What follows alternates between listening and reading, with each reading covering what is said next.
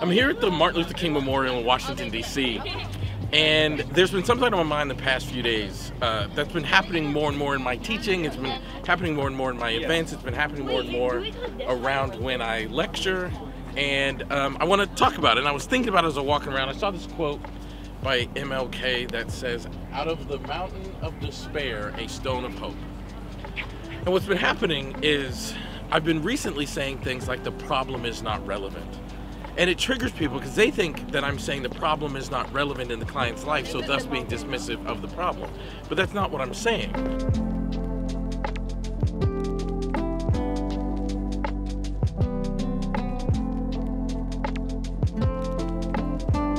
What I'm actually saying is the problem is not relevant to the accomplishment of a goal. Now, when you understand that, then you understand how important hope is in our work. Like, what we are as clinicians, and specifically solution-focused brief therapy clinicians, is we are managers of clients' hope. And when clients come to therapy, they typically come when they experience their hope as low.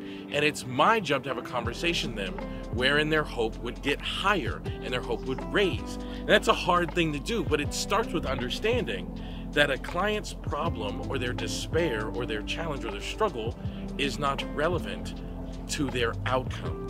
Now, let me give you a quick story of what I mean when I say this. My good buddy Adam, Dr. Adam Thrower, he has 3 kids. So there was a time where Adam's wife was away and Adam was home sick with the 3 kids. And they were young at the time, and like, he's got to feed them on those days. So on that day, does Adam want to stay in bed because he's sick? Of course he does. But he's got to get up and accomplish the task of feeding his children.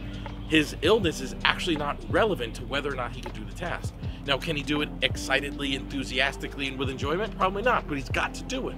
And that's how we have to think about our clients' challenges and struggles. Like when the client comes into my office and I say, "What do you best go for our talking?" And they say, "I'd like to be happy," but the problem they experience is like grief and loss or trauma, whatever. It has nothing to do with the client's ability to achieve the aim of being happy. And you've got to understand that.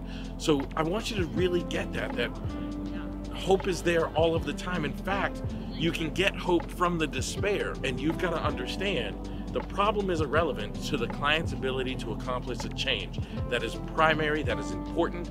Don't confuse that we're dismissing the client problem. We're detaching the client problem from their ability to achieve an aim.